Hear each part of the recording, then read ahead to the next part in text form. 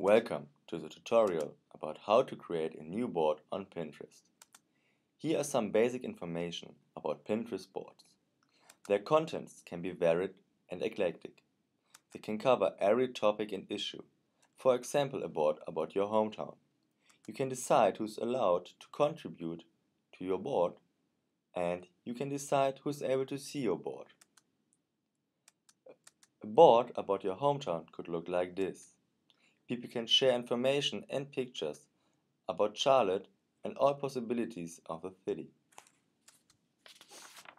In order to create a new board on Pinterest, sign into your Pinterest account.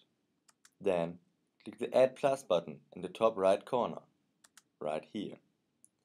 Now it should look like this. Click Create a Board in order to create a board on Pinterest, right here. The required information in order to create a board are a title, a short description, a category, a possible map feature, and the privacy settings of your board. Enter the title of the new board right here. Then provide a description of the issue or the topic right here.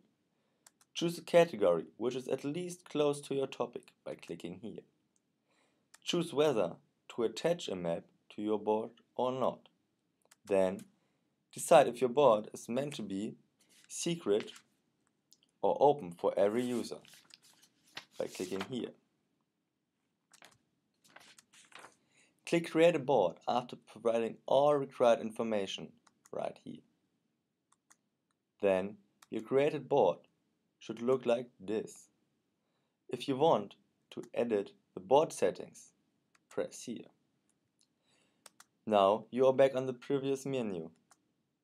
You can, for example, determine who can pin on your board by inviting people to do so. Type in the name or the email of the person right here. Then click Invite.